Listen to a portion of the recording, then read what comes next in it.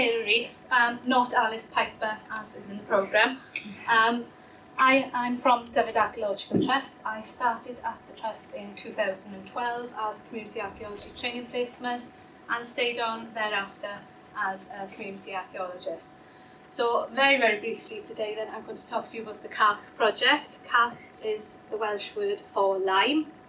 So just over 3 years ago, the Brecon Beacons Park approached us with the aim of starting a project in the Black Mountains, which is on the western fringe of the Brecon Beacons.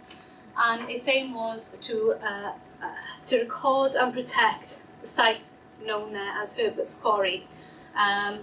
In the area there are hundreds of disused kilns. They date back in the earliest area of the site from 1491 right up until in the most recent part of the site, the 1950s.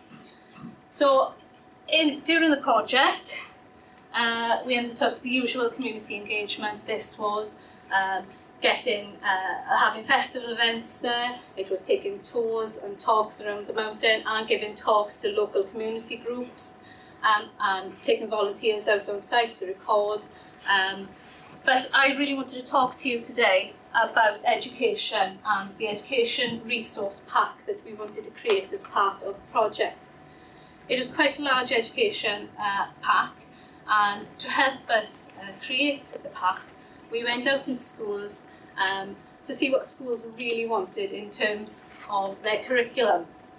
So we started with the primary schools then. We engaged with 5 local primary schools.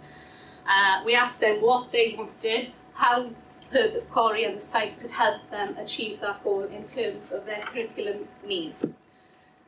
So first of all then we started off with an in-classroom session to introduce children to the kind of concepts of limestone and lime, which was great, as I discovered most 10-year-olds think of lime as a citrus fruit.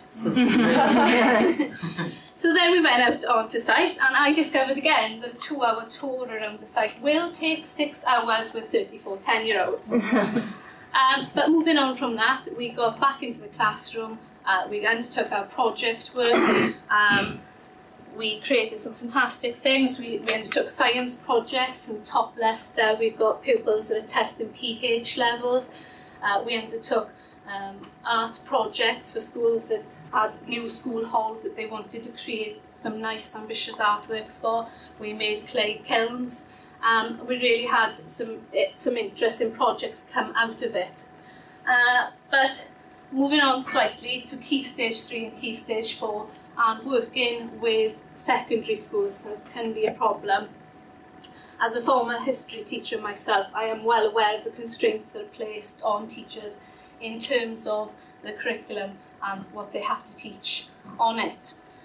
So we went outside that and decided we'd approach a more extracurricular well, the pupils within the extracurricular. So we went into schools and see if we could get on board eco clubs, reading, history groups, any extracurricular clubs that pupils took part in during lunchtime or after school. And eventually, after much persuasion, it was the more able and talented group that we got on board for this project. The group came with us, so we had the in-classroom sessions, and they also attended the site. They undertook some surveying, some recording up there, and we generally had, they got a lot out of it. They also came, a few of the pupils came to us for work experience later in the year, and a few of them do aspire to be archaeologists at some point in the future. Just to sum up then, I didn't realise it's been that long, I'm really sorry. Just to sum up, we have, as part of the project, got quite a large education resource. It covers 5 subjects: history, English, art, geography, science.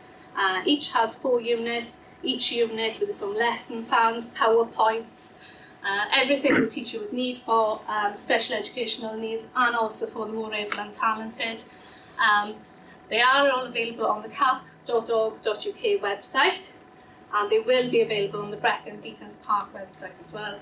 I'm downstairs on the DAT stall today. I've got some of the education resources. Welcome any questions, and I hope you come down and find me and chat.